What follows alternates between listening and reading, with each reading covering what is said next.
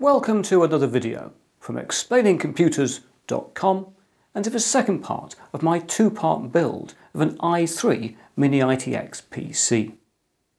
Last time I showed you all the components and I also fitted the CPU into the motherboard and fitted the cooler and the RAM. It's therefore now time to finish everything off and to run some performance tests. Right, it's now high time I started working on the case, so I'm removing all four screws and we can now hopefully remove the top panel. Inside there's all sorts of things that need to come out. There we are, there's power leads and various bits of hardware there. Some manuals in the bottom, they can very exciting, I'm sure. We might look at those later. I'm also going to remove the power supply because if we don't take this thing out I won't have any access.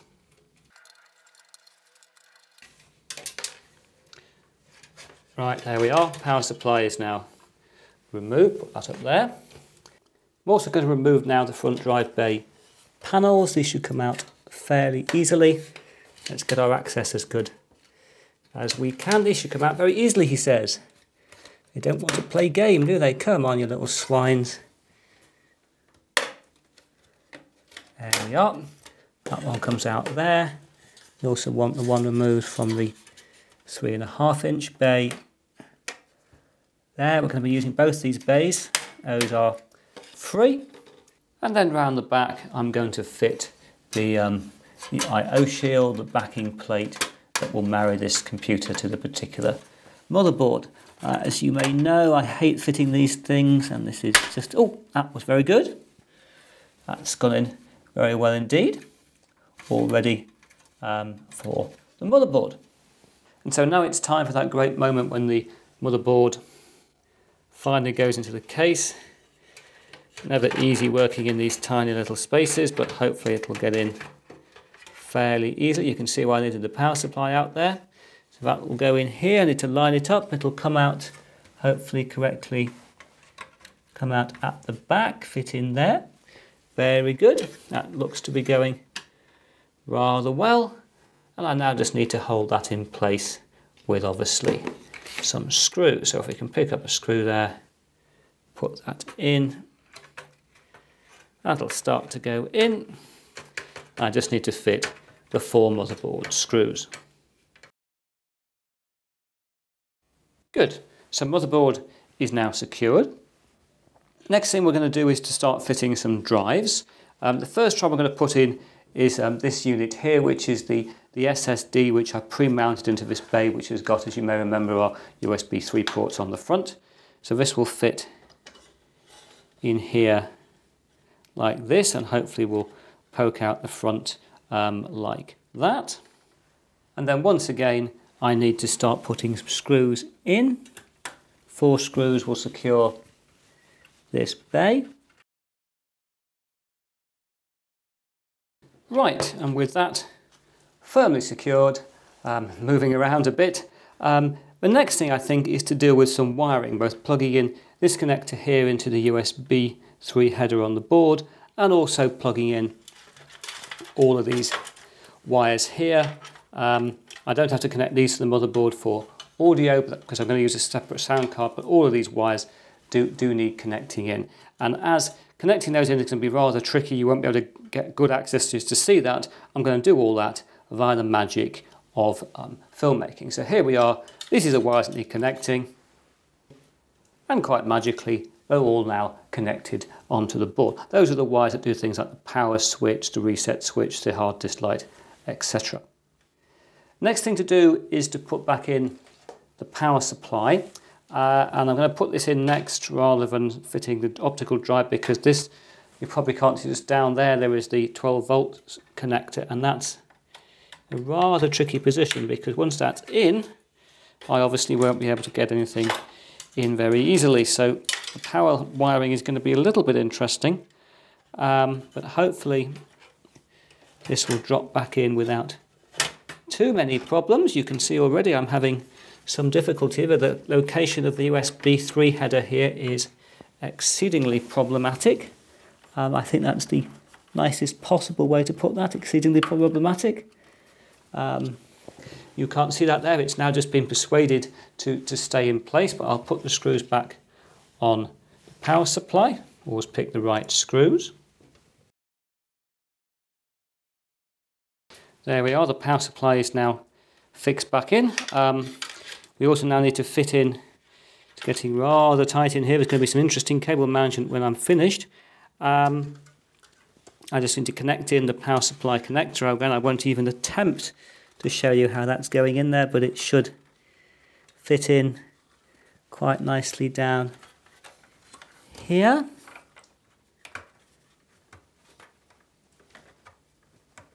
There we are, we now have power onto this board, and given that things are getting pretty tight in the case, I'm now going to fit in, I think at this stage, my SATA connectors.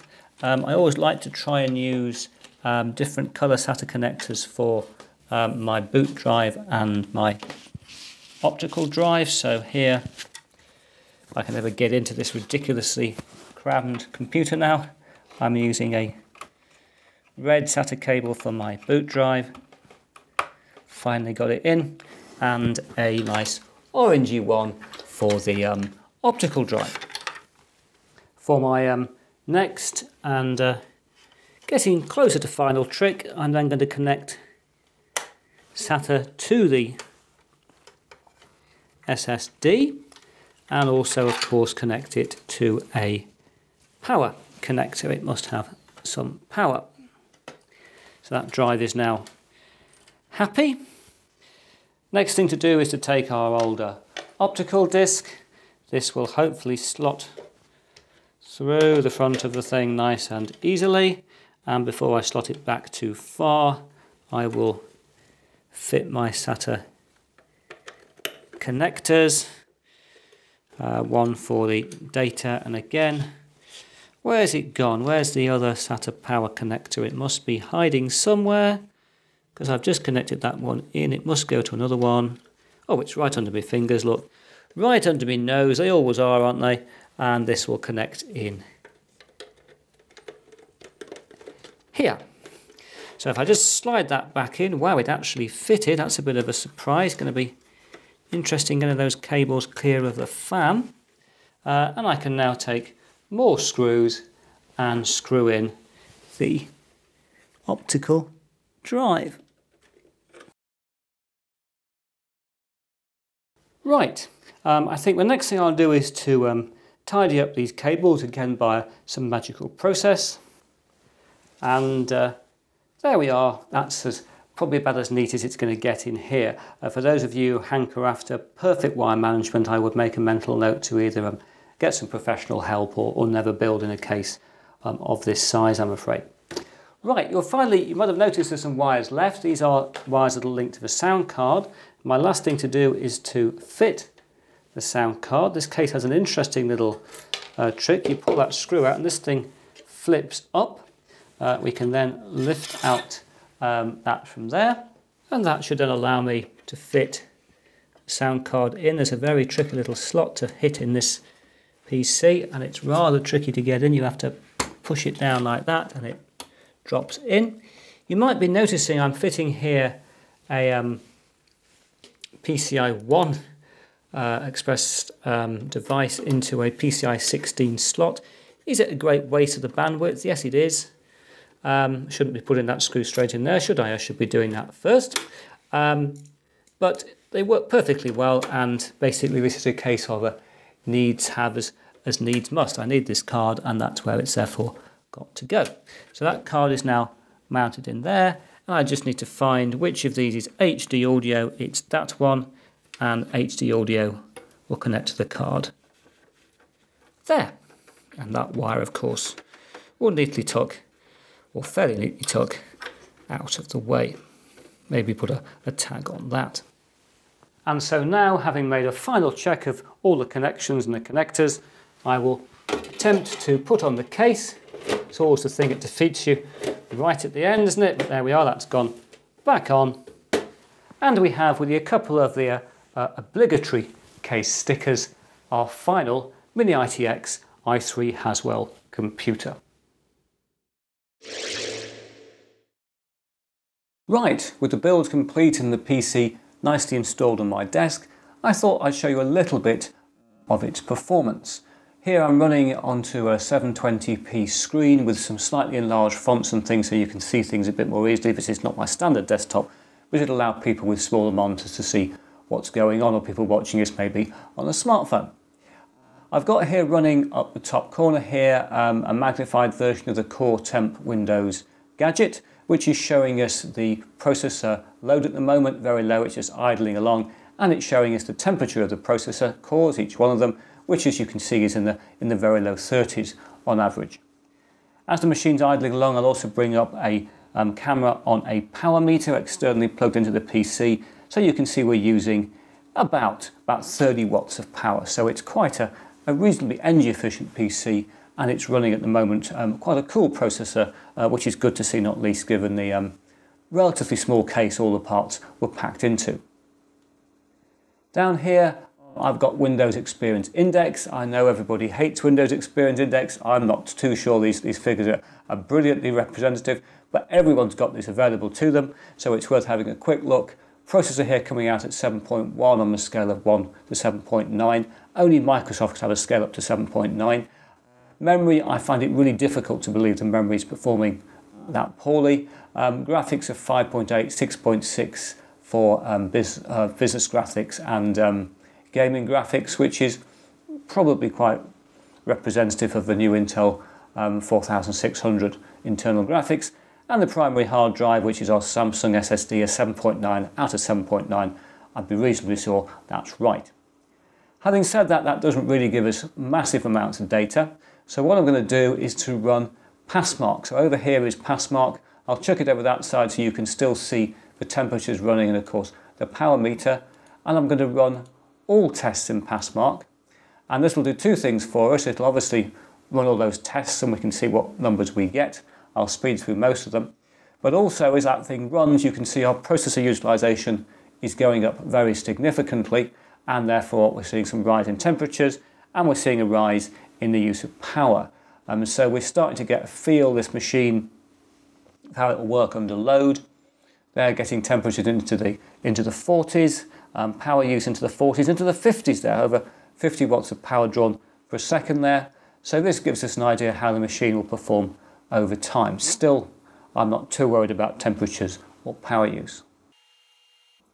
Right, we're through the core test of the processor there, and we didn't get anything above the 40s in terms of temperature or power. It's now going through all kinds of graphics tests. I'll speed through most of these, maybe show you bits of the 3D tests.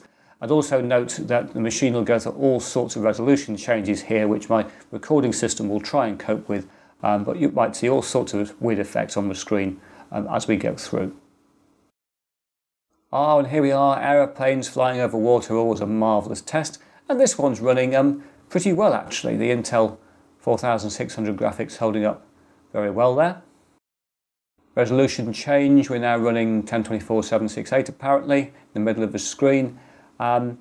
Nice reflections, but some weird lines on the water. That's not what it's supposed to look like, but still not a bad performance. Now into, I think, the DirectX 11 test.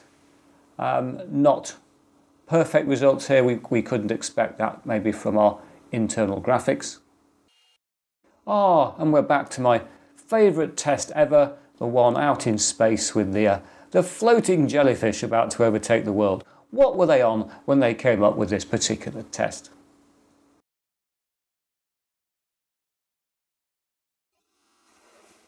And there we are, we've come to a conclusion, a Passmark score of 2008.8. Of course, what does that mean?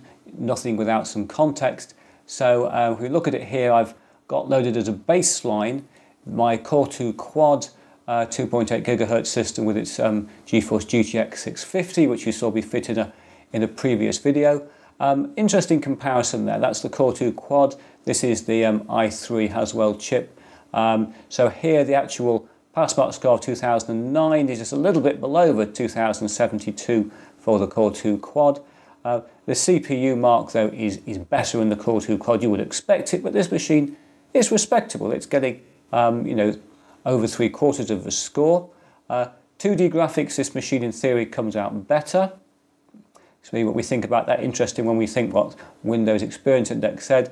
3D graphics, inevitably, we're not going to meet the spec of a GTX 650, but it's not that bad. Memory, again, a much more reasonable score there. I think I would expect better scores here because the Core 2 quad's running DDR2 memory, this is running DDR3, and the disk mark also is better, again, because we've got newer technology. That's got SATA 2 on board, the Core 2 quad, this has got SATA 3. So all in all, it's always nice to see some tests. I'm particularly pleased here to see the processor isn't getting that hot. Given we haven't got a lot of cooling in this very small case, the fact we're managing to come back down again into the just below or around the mid-30s and to be using about 30 watts of power is actually, I think, for this build, quite impressive. As I've shown you in the past 2 videos, it's now possible to build quite a respectable desktop PC into a pretty small case like this one. Indeed, if you look on Amazon, you'll see people selling final gaming PCs in this exact Element Q case, not just using an i3 processor, but also an i5, and in some cases, even an i7. I really wish people luck cooling an i7 in this case. But now that's it for another video, and I hope to talk to you again very soon.